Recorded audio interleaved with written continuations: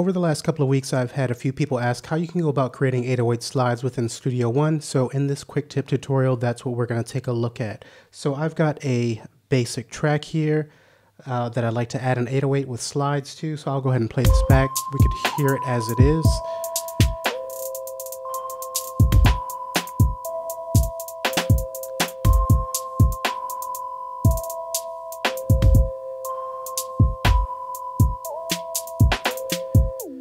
Okay, so I've got this 808 on the sample one. I'll go ahead and stop playback. But I'd like to add this with slides. And as you can hear it, it's pretty muddy as it is. So really, if you're going to work with 808s in sample one, which is one of the devices that you can use to create the slides, you're going to want to put this into mono. So now when I trigger multiple pads, they're only going to play back one at a time. Because when we have mono turned off, then it's allowing up to 32 voices. So as I trigger this, you could see 5, 6, 7 voices playing back at the same time. So that's why that sounds muddy. And if you've ever experienced that, one thing you can do is activate mono. So now when I turn that on, we're only allowing one voice at a time. Okay, now if you notice here, we have glide. When mono is off, you won't see that. But as soon as we turn that on, we can activate the glide function here. So now when I turn this on, when I press and hold a pad and then trigger another one while still holding that first pad, we create that glide. Okay, so this knob here is our glide time. By default, that's going to be on 58 milliseconds. We can take this all the way up to 1 second. So now when I press and hold, while holding trigger another pad, we're going to have a 1 second glide down to that next pad. So I'll press and hold, then trigger the second pad. Okay. Now I triggered a third time and we kind of ran out of space here. So the glide feature, really you're going to want to have a long 808 if you're going to be working with a sample. We do have a workaround, which I'll show you in a second, but so now when I play my track back here, let's start kind of towards the end and cycle back.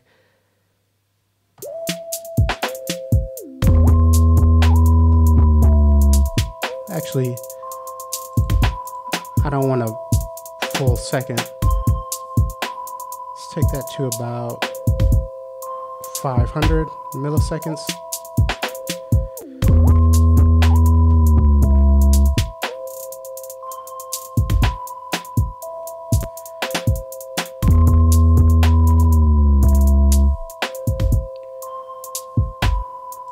Okay, there's some tuning issues, but let me actually drop this down an octave.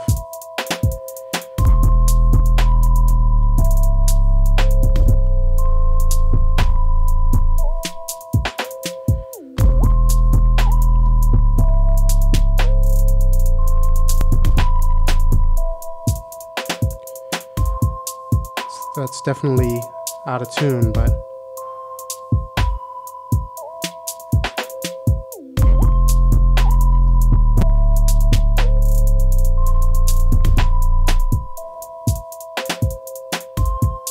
okay, so you get the idea with the glide here, you know, never minding the out of tune 808 here. We could always come to the pitch section and adjust the tuning or transpose here. So anyway, this is one method that you can go about doing that. Now, what if you have an 808 sample that's not as long as this? We can, so let's find a shorter. Okay, this is a short one here. So kind of a workaround that we can use is the loop feature within sample one. So it's going to be off by default. It's here. We can turn this on and choose sustain. So when we choose sustain, that's activated now. And if you notice, we now have a bracket. So what this means is that as long as I'm holding a pad down, or if you're holding a key down on your controller, it's going to loop this region over and over for as long as you're holding that key or that pad. Now, you're probably going to have to play around with the position of this bracket. You may need to shorten it or lengthen it. It all depends on the sample, the particular sample that you're working with. But if I press and hold the pad now, as long as I'm holding, it's going to continue to cycle through this section here.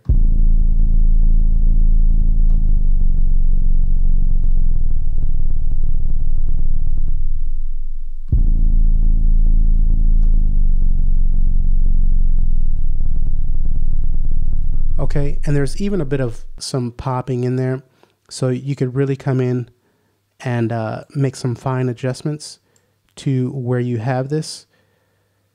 So this actually snaps to zero crossing by default, so it's going to try to snap to an area where there's the least amount of audio information going on. You can see here, this is a zero crossing. If I scroll over here, then you can see it already has snapped to that. So it's going to snap to those zero crossing areas. Let me just try this again and hear if that... Yeah, so there's still a bit of popping in there. But another thing that you can use is the crossfade. You can take this up and this should... Yeah, so that's gone now. So you can use the crossfade to get rid of any clicks or pops that you may have if you're going to work with the loop feature. But this is one thing that you can experiment with when you're using shorter 808 samples to kind of give you more time to create the glides that you would like. Now I'm actually going to, well, one other thing that you can use is the pitch bend. And so you can access that using the pitch bend on your MIDI controller. I don't have the Atom set up to control the pitch bend, but we can see the wheel here. This is set to 3 semitones. So the pitch bend is going to raise or lower by 3 semitones. So when I trigger the pad,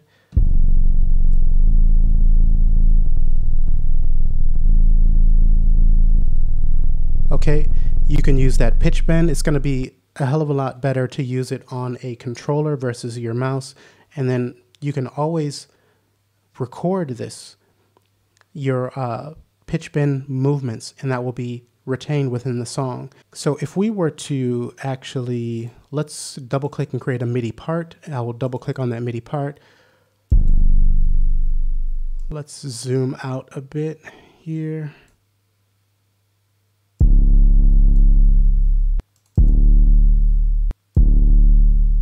Add a note.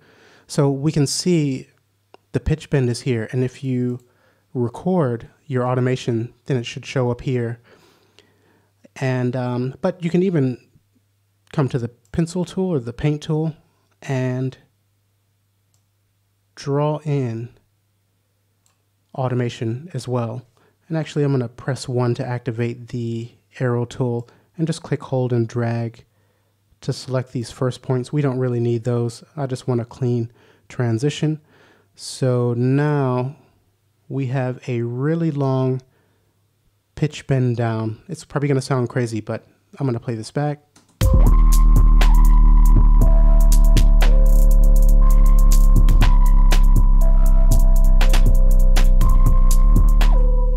Okay, so that is yet another thing that you can do. It sounds really crazy, doesn't it?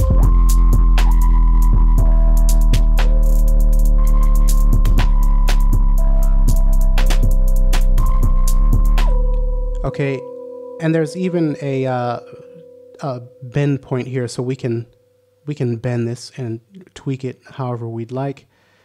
The flow of that glide, and of course I just made this really long just to make it really obvious what's going on here, but you can have it for however long or short that you would like for it to be.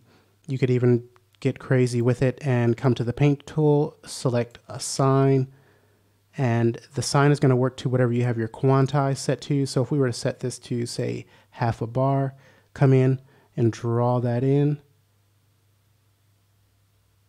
This is going to sound really crazy.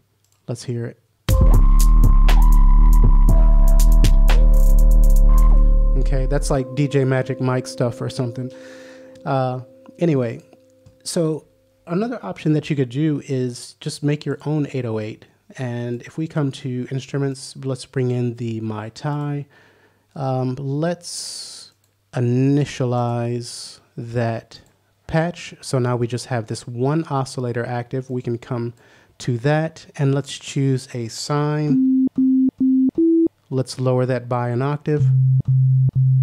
One more octave. Okay, so we can go about creating our own 808, and we would need to adjust the amp envelope here. So we could take the release time up. If I press and release and extend that out,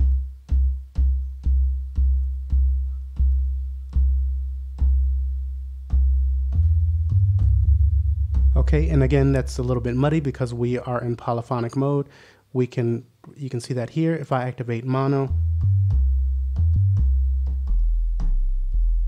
we can clean that up a bit. We can add a bit of drive to that, some punch. We can even come to the character section.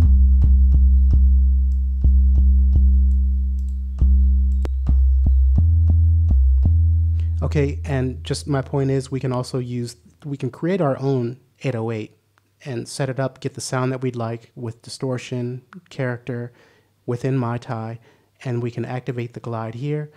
And again, if you hover, we can see we're at 100 milliseconds. I could raise that up to, say, 600 milliseconds. Press and hold while I'm holding. I'll press another pad.